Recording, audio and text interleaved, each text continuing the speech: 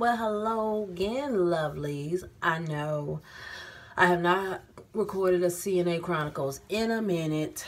I already know. Finals is coming up, so I've been kind of busy and everything. So, this session is about lazy nurses and CNA techs. Um, let's start off with, just saying that we work in healthcare, any job that involves teamwork, we have to work together so everybody's happy. So when don't get me wrong, I have came across a lot of good people. This job, I don't have that many problems. So it ain't even that. But this is just a collective of experiences I dealt with through me being a nurse's assistant. So, and with that being said, let's start off with some nurses. Not all, just making clarification. Now, start off with the nurses that used to be nurse assistants. I'm gonna be your biggest cheerleader, okay? That you advance in your career. I'm trying to get where you at, or even if it's not nursing, I'm just trying to advance. So I'm gonna be your biggest cheerleader. Hey, you got it. Whoop de whoop, boo. Now, I will correct you. Like, don't forget where you came from. I'm not asking you to do full-blown CNA work and everything else. You got your stuff you have to do, but don't forget that we get busy too. We get busy too. It's a knockdown. Like, nurses get disrespected sometimes by doctors, and some nurses disrespect us. So I just want to make sure this light stay on. And nurses disrespect techs. It's all like a downward. It's all like a chain, and it happens. But my thing is, don't forget where you started. Okay, like situations with patients. Number one, I do not have a cape on my back. So I cannot be everywhere at one time. I just can't. Scenario. Maybe a nurse would be in a room talking to the patient, giving something to him or whatever. Patient be like, I need a glass of water. Okay. So they'll walk out the room. They may, see me or call me, be like, oh, this patient needs a glass of water. I said, and I tell them, did you just leave out of there? The main thing they normally say, not all nurses, but some, I am passing meds or I have to chart. Okay, if you're like me, I always I set up my stuff.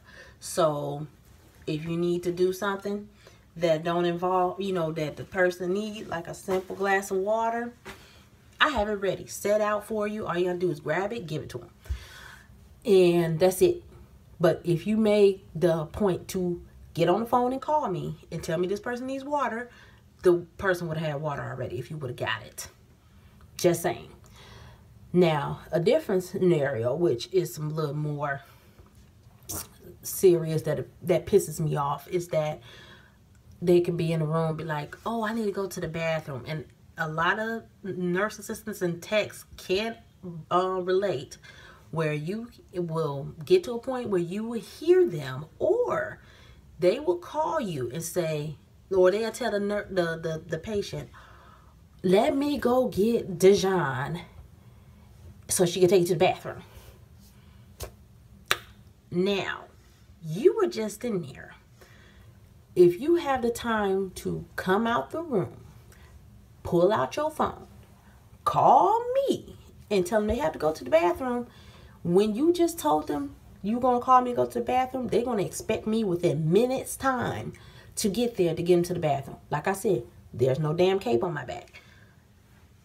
Okay, so all that time you took to call me, come out, call me, you could have just had them in the bathroom. Like, if they, safe to be by themselves in the bathroom, call me and be like, oh, this patient, they're in the bathroom, whatever, keep an eye out, and I keep an eye out. Okay, that's fine. But if you had the time to call me and tell me, oh, well, they need to go to the bathroom, and you give me that same scenario, I got a chart, I got to pass meds. Okay, but thing about it is, you were just in there. Only takes a minute, and you didn't call me and be like, okay, this person's in the bathroom, whatever. I took them to the bathroom. Now, if it's a person that is more than one person to deal with, then I understand. Like, no, do not jeopardize yourself. I'll be on my way. I'll let you know where I'm at, blah, blah, blah. But if they're in there and you're able to get them there safely on your own, and they just want assist to the bathroom, just get them there. Don't have them wait for me, because I might not be there in minute time.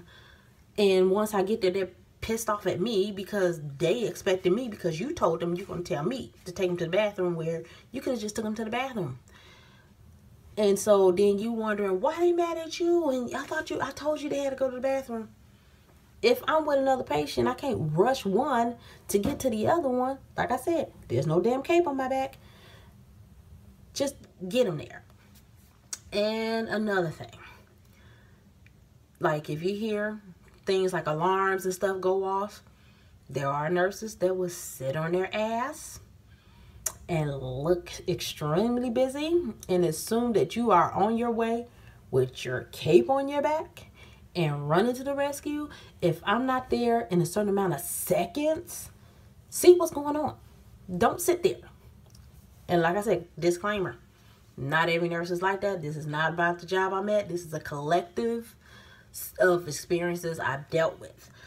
And like I said, we are in the healthcare field to help these people and get them well, not to cause harm. Because if something happens to them, there are people that's ready to lie your ass on the ground, get behind the wheel of that bus, and run your ass over. Because they're not going to jeopardize your job for you. Just like you're not going to jeopardize your job. That's why you want to make sure everybody's happy. Now, some techs, nurse assistants, and like I said, this is a collective of what I've been through and experiences of other jobs. If you see me struggling and you sitting down doing nothing and you cool, help. Don't be like, oh, girl, I'm glad I ain't got that group, and you see me struggling. Get over like, hey, girl, you need help? You seem like you having some issues. Like, yeah, girl, just help me. I need this. Because I will come over there and help you. I'm not going to let you struggle, because I already know how it is to be taking care of a certain amount of people and it's just you. I understand that. So if I'm not doing anything, I'm going to help you. I'm not going to sit up here and let you fall under and be stressed out and figure out what you're supposed to do. So just help each other. Otherwise, then everything will probably run smoothly. Sometimes it doesn't. But at least, you won't be so stressed out that you're ready to pull your wig off. So, this is my little vent about that. Because I have worked with, some nurse assistants. They'll see me running back and forth on my hall, and they're just chilling at the desk. Like some of the nurses, they be chilling at the desk. They see something going off or a light going off or whatever, they ignore it. Like, oh, she'll get there when she get there. But then when I get there, the patient's pissed off because daylight's been going off a certain amount of minutes, and I've been in somebody else's room the whole time, and I'm telling them that they're not trying to hear it. If the light's going off and you don't see me and I might be busy, just go in there and say, okay, what do you need? What can I do for you? If it's more than one person can help, you just let them know, okay, let me wait for this person. We're going to get you there because, I can't do it by myself. It just bothers me that we work in a field where we're supposed to collectively help each other, and we don't. And it's stupid. And I know we get, understaffed sometimes and everything else, but that's when we supposed to really try to help each other out until, better things is happening. So, get more staffing or whatever it is. But that is my little rant. Just help each other out and everything else. So I might have another video next week. I would know by next week, because like I said, finals is next week. And I might not be able to, but if I do, it'll be on here. So I hope everybody will have a good week and everything. So, and like I say, stay true, stay you. Bye. Oh, hey, girl. You already know. Do your sister a favor, like, comment, and subscribe. Have a lovely week.